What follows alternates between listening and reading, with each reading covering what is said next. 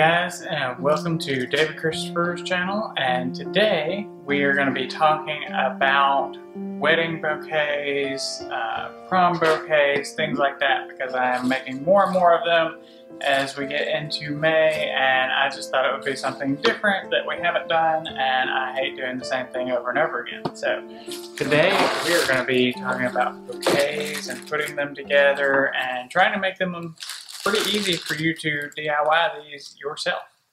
You want to hold one? Yes. A smallish one. My small bouquet. Yes. When I went to prom, we didn't do bouquets of flowers. We had this on our arm. We had a corsage. You had one that size on your arm? Yes, it was the size that we had to navigate all night long. Well, you are from Tennessee. That's a close 10 to Texas, right? So you had this big corsage on my arm. It was like a third wheel. Some of you out there know what I'm talking about. You had corsages that were this big too. So now a lot of the ladies carry. A lot of the girls want bouquets now because they can carry it with their dress, for their pictures, and then they can lay it down at their table and come back and pick it up after they're done dancing. Yes, it doesn't get in their date's face. Right. Yeah, that's a little awkward. Okay, so we are going to be talking about more of a wedding style. I'm going to make this fairly large because that's becoming more and more popular for brides bouquets right now. Very large and flowing and wispy. So we're actually going to use several different colors, but shades of those colors that will help coordinate together. So one thing I like to do is make sure I've got a couple of different foliages that look good in my my flowers, and especially to make these kind of flowy styles. So silver dollar eucalyptus, and then our laurel leaf style eucalyptus that's fresh touch, that's on both sides. That's a good one for bouquets.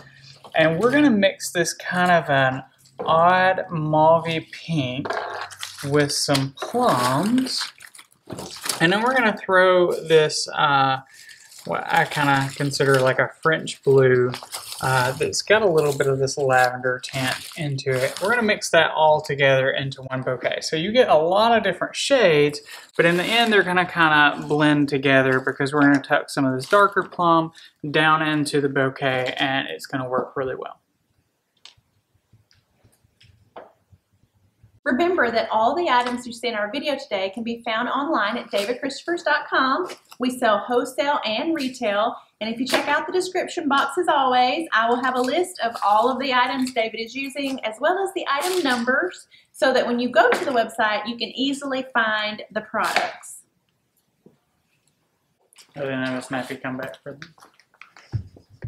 There's a couple different options when you're putting bouquets together. The old traditional style was to floral tape all of your items together with tape, and I still like to do that sometimes. I will often use floral tape just because it holds very well. But I go through a lot of floral tape doing that, so I'm going to show you a couple of different ways to make a bouquet.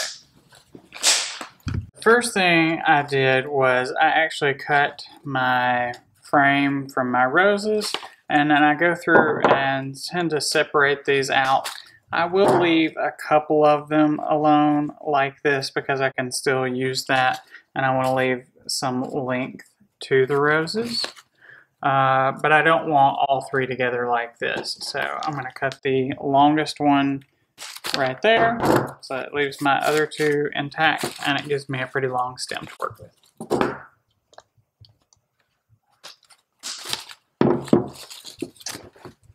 Okay, I'm also going to separate my hydrangeas here, the seeded hydrangea bouquet.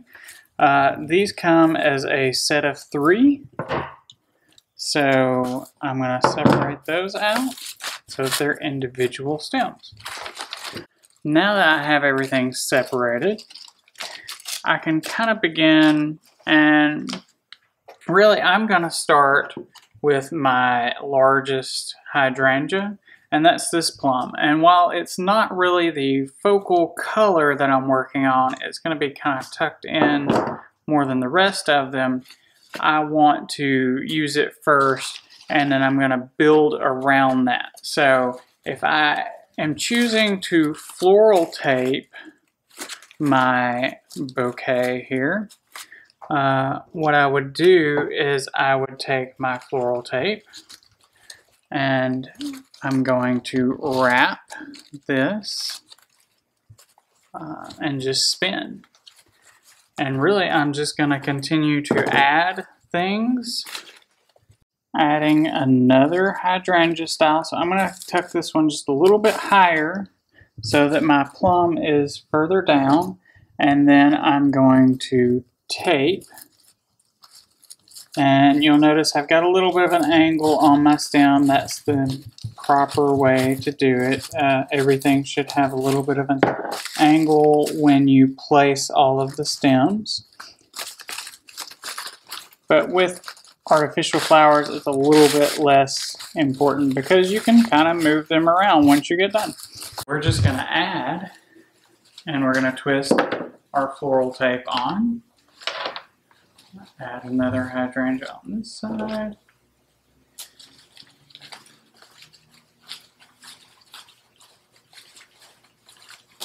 Now, one thing that's important to remember is that usually this is the middle that you start with. So if you want to add things like this eucalyptus or other eucalyptus or anything else that really needs to be toward the center, you want to do that fairly early as you get started.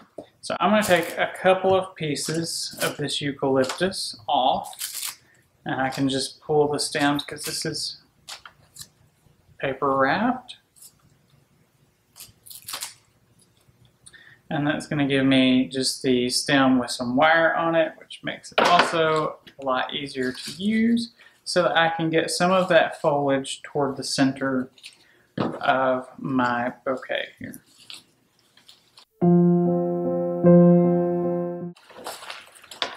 So I'm going to go ahead and add my other hydrangea. I don't need the large leaf at the bottom. I may go back and add that at the end, but right now I don't really need it.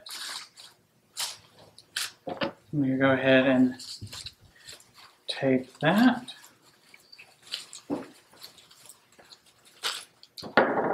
And I'm going to add these Sedium stems because I do want one of those kind of close to the middle. So I'm going to use those a little bit like a protea or something that you would stick kind of in the center as a little bit of a focal point. And then I'm going to wrap that one. And you don't have to use a lot of these. These are fairly large, so we're going to be kind of sparing with them. And I've got a little bit hanging down here, so anytime I have something below my tape line, like a leaf or another piece of a stem, I usually take that off because I don't really want that thickness taped into my handle. We don't really have our complete shape yet. We're rounding this out slowly, and you know, just depends on where you add more pieces, you're going to round more toward that side. So if I add here, I'm going to make it bigger on this side. And slowly this is going to come down the more that I add. So I need to add a little bit of my silver dollar eucalyptus here. Because again, we want this to be light and fluffy, wispy, whatever you want to consider that. And the great thing again about faux botanicals is if you don't like where it is, you can usually kind of move it around. If it's fresh and I decide to move this rose, or I want to move this rose out here, I'm just going to snap the head off of it. And that's no fun because nobody wants heads falling off of your bouquet as you're walking down the aisle. How do you decide what part of the eucalyptus, for example, like where you want to cut it. Is there a formula for that, or is it just depending on what your look you're going for? It is kind of dependent on what look you're going for, but for me, especially in a bouquet, but most of the time, I decide to cut what gives me the most stem for each individual piece. So even if I may have to lose one of the leaves off of this, that still gives me enough to tape into my bouquet. As always, we tell you, don't be afraid to cut things up, take pieces off. It may seem weird that you're pulling this piece off, but if that's what needs to happen to make it look better, go for it. Pull it apart. Pull it apart. And typically here at the store, we have a scrap box or two that... 3 or 87. Yeah, so that we work from, the designers work from, and you can go and find a scrap of just about anything that you need. So we are hoarders of the scraps. We are. Because sometimes we just make up the scraps for different types of arrangements, but they're good. It's still a good piece. It's just maybe you didn't need this one piece, and instead of throwing it away, you save it and put it in something else. We do save and reuse things many times. So I'm going to add some of our thistle in. I'm going to try and get some of it on top of this plum hydrangea so that I'm hiding some of that because I don't want all the plum showing. I want mostly the pink showing. And I just want a little bit of that deeper color coming out from underneath it. And this makes me think of, a lot of you know our wedding story of how we got married in New York. We kind of eloped, but our family knew we were going, so it wasn't like a surprise. Right. But we did do that, and David made my bouquet, and we traveled and took it with us. And it still looks great to this day. It might come apart. It's in a tote someplace, and it's all, I remember it being lots of bright colors, orange and fuchsia. Very bright book. I think that was more in style. It was. We're in the dry flower phase right now where everybody's painted their house whites and grays and just very boho, shabby chic kind of stuff is very popular and prevalent. So we're kind of doing these muted colors. This has a little bit of color, but it also has a lot of gray wash on it, or it's a little toned down. It's not quite as bright as it could be. And something I've seen you do before too is that you've made a fresh flower bouquet like this, but then you've made what we call a forever bouquet out of our permanent botanicals so that the bride can keep it as a sentiment of the wedding, remembering the day. And sometimes the bride will use these in home decor. If you like your wedding picture and you get a vase or something to put your bouquet in, and it works. We tell them, you know, when they do some of these things, if they get it from us, you know, bring it back. We'll pull it apart. We'll make it a wreath for your house. We'll make something out of it if you want it for sentimental reasons to keep longer. Yes, and one of the reasons I love the artificial or permanent botanical flowers is because I'm not allergic to them most of the time. Yeah, Jen has some allergies. Especially, I love lilies. They're so pretty, but what do you call, which are the kind, it's making my head itch just thinking about them. What are the kind that I'm so allergic to? Any of the Asiatic lilies. You're pretty much allergic to. They get me. Tiger lilies, Casablanca lilies. It's sad. Most they're any so lilies, pretty. actually. But I can have tiger lilies outside of my house and they're fine. I just can't have them indoor in an enclosed space. Right. Sadly. So I'm still working this all the way around, and it's starting to take a little bit more shape, but I still want it a little lighter, a little wispier. So I'm going to cut some longer pieces of my eucalyptus stem here. And at this point, I really want something kind of in the middle, so you can really just go down through. Hydrangeas work great to hold everything in place, and then as my stem comes down, you know, I can tape it in where I want it. So as you can see, if I go directly through my hydrangea here, it's really going to hold that in place. That's why a lot of people like to use hydrangeas as a base for a bouquet. So I've got a majority of the shape that I want going on. I did want to add some of this French blue color into my bouquet, and one of the pieces that I took off of the stem was a little too short. So I'm going to take a stem that I cut off of something else. I'm going to add to this stem that was far too short for me to have anything to take to, and I'm just going to extend that. And it won't matter that this part's green, this part's brown, and this part's brown, because that middle part is going to go into the bouquet and you'll never see it. On some of these pieces, like for this one in particular, I have a little more than enough. It's going to cluster kind of weird if I do all of that together. So I'm going to take this piece off, and then so that I have some of this color in the center, this is probably my longest piece off of this stem, I'm going to use that and go into the center and then tape again. And we just keep adding.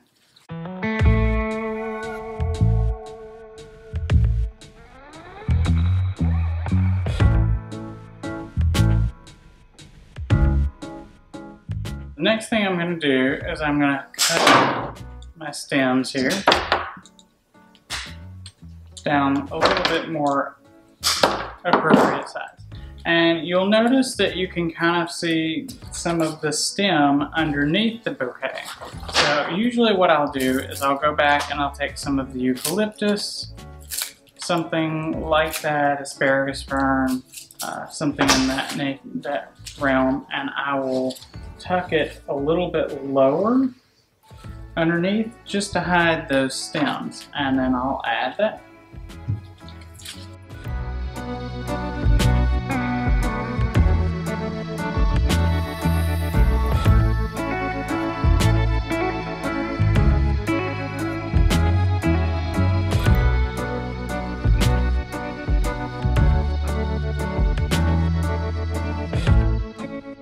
Now that I have successfully hidden most of the stems where you can see where they went into my floral tape, because these are artificial stems, I will take and cut some of the small wires out, anything that's sticking out that's very easily seen, because those can kind of stick through the ribbon sometimes.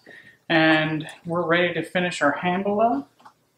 So I'm just going to take some of this faux Dupioni and this little bit of an ivory color,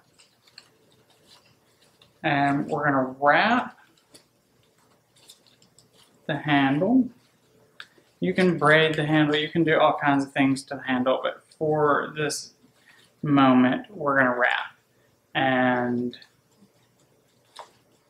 so what I usually do is I take a little bit of glue and I glue one end of the ribbon that I just put on there so that this holds at the top.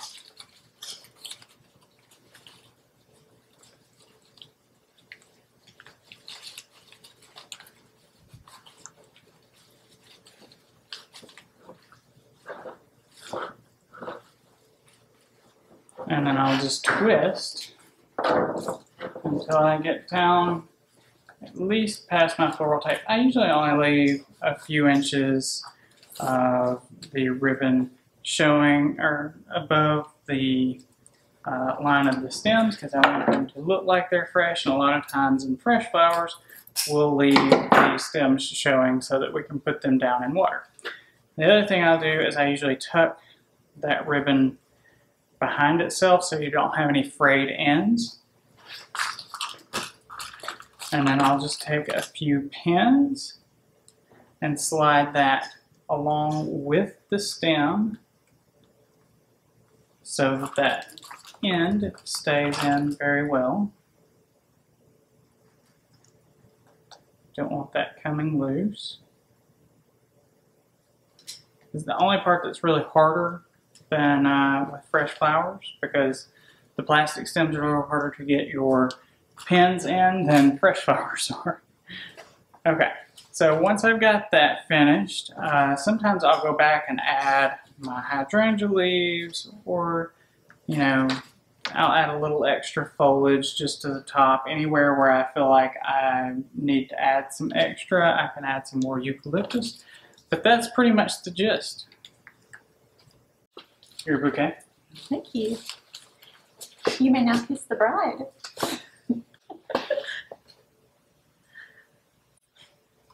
Now what do we do? Like a PDA. PDA. I think it's okay. We've been married long enough, right? We have. So, I hope you didn't notice my coffee breath. I didn't mint it before. I have protein bar breath. So. Well, this is very pretty. I like this a lot. And you could make your own version of this and make it smaller for prom, or for bridesmaids. For brides. If you want to do a bridesmaid. Some brides don't want something this large, but big is very in right now with brides, I will say. They like big. Flashy. Yeah. If you liked our video today, make sure you subscribe to our channel and turn your notification bell on so you don't miss the next video, because it will be coming up sooner than we think. And buy some things from the website so that our kids can eat. No pressure. Or the app. Use our app. You can use the app, yeah. It's great. I use it all the time. So our kids can eat.